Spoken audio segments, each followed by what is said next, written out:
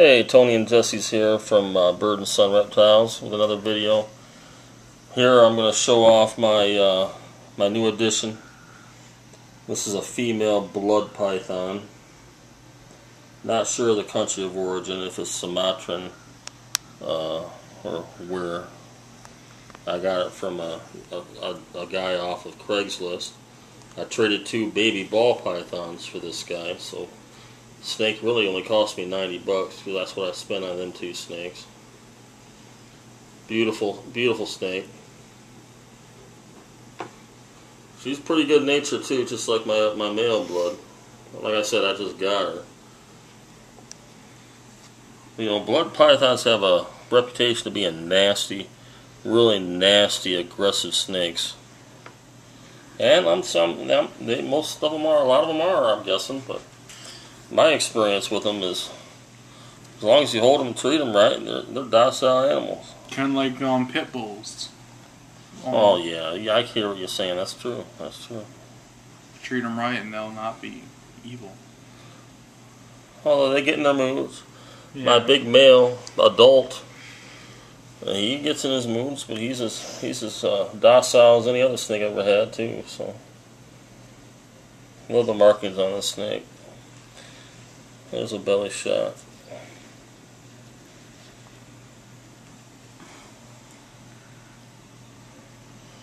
Like I said, this is a female. I did measure her too. I think I measured her and weighed her. If I remember correctly. Hang on a second, Bubba. Yeah. No, if you can, try to notice a small burn mark on her. I'll show that off here in a minute. You can barely see it, but it's right here. Yeah. It's very small. Let's notice, but like I said, where I got her, they didn't give me a hatch date, real approximate, exact one, anyways. The dude told me I had to drive 2 hours to get this in Orlando to trade for this snake. He said he got it in February of this year, which is 2012, at the Daytona Reptile Show, whatever that one was called up there in Daytona. So I'd say her hatch, and he said that she was really small, so I'm guessing her hatch date was sometime in January. I would estimate January. What day? No idea. I know I measured her. No, you weighed her. I know, but I didn't write it down. Give me 1 second, Jesse. Take over for a second. Yeah, we're, like he said, we're not really sure what kind of blood python she is, but from pictures, I'd say that she looks at least like an Indonesian or Malaysian blood python. Based on the pictures I've seen, she looks very similar to those ones.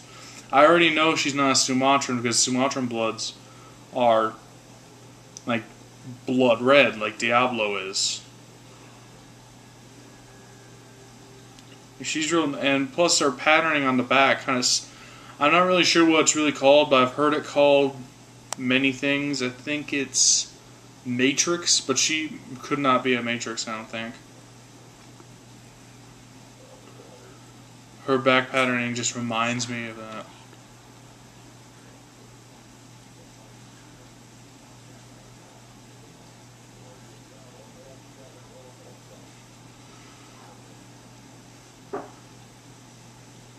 And she's really calm, which is, like he said,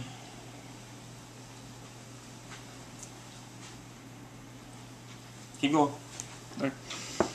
She's really calm for a blood, just like Diablo is.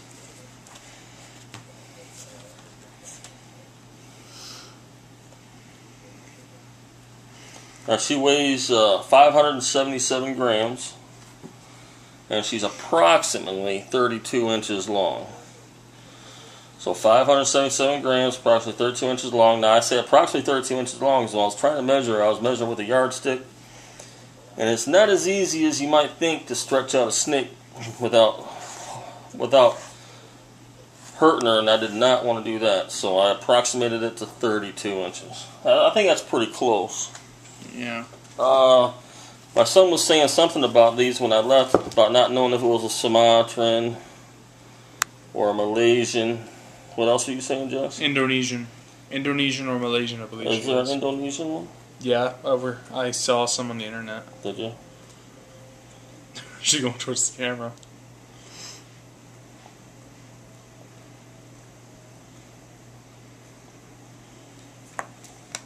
Like for the blood pythons, there's really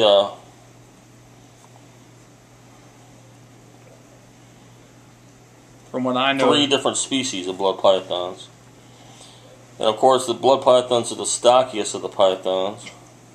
And yes, I am looking at a book, but I'm not reading it word for word. Like I said, I want everything in my videos to be as close as possible.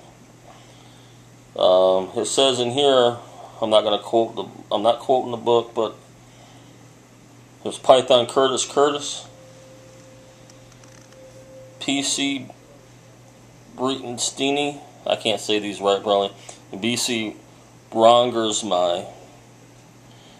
And I know I'm probably not saying that all right.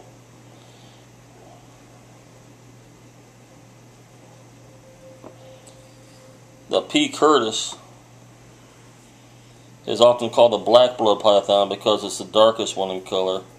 It is also called the Sumatran blood python. I guess they're dark. The P. Breitensteini is usually called the Borneo short-tailed python, but they call it the Borneo python or Borneo blood. All 3 of them occur in the pet trade, and a lot of times most of your breeders don't know the difference between them, as it states in the book. It says here the most hobbyists agree that P. Curtis is the easiest handle of the species. I remember somewhere in this book, the only reason I got this book is because they said the blood red ones are, trying to see what they call the blood red ones, because my male is like a blood red. I remember overhearing he's a Sumatran. Yeah. Like they're the darkest of the species. And he's a really dark blood red. It says P. Brongersmai is the only form that gets the deep blood red coloration. And that's the last one in their size. Like I said, I'm not 100% sure. But like I said, there's 3 different species of bloods. And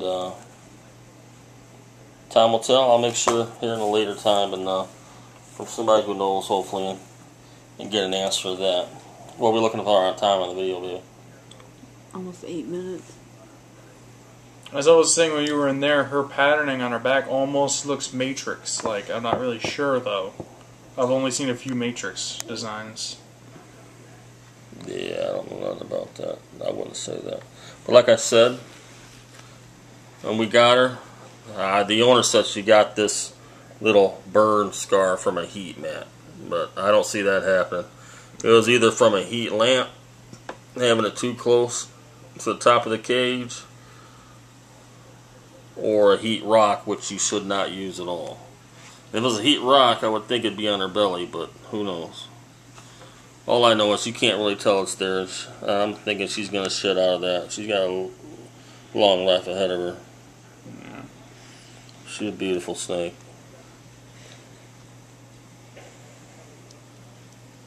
Did we get a shot of her belly? Mm-hmm. Yeah, earlier. Get her all the way to her tail here. I like the markings on the tip of her tail here. Yeah.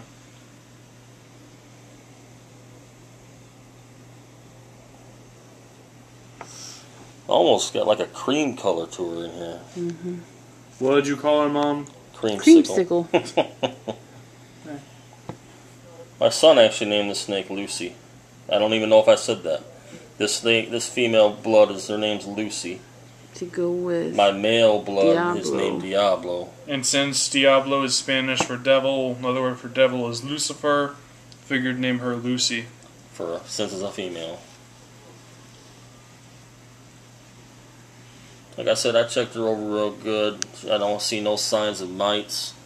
Yeah, it's important to check them over for that. Everything looks good. You get another shot of her belly. Another shot of her belly's belly. like really. My other male blood python's belly's pretty dark too. I think they're all like that. Okay. 10 minutes. Alright, we're going to have to cut this video short. We're already at the 10-minute mark. Making more soon. You guys take it easy. Take it. Bye-bye.